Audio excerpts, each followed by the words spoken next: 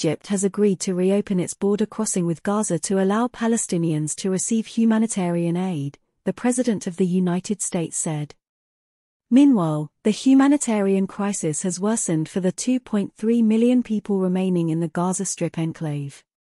This was reported by a Reuters source.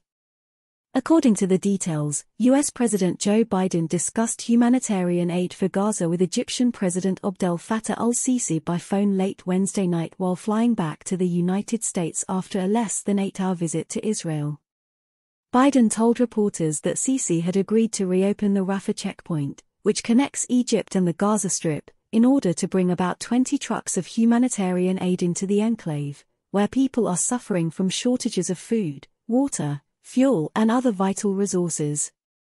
After Israel imposed a blockade and carried out airstrikes for 12 consecutive days.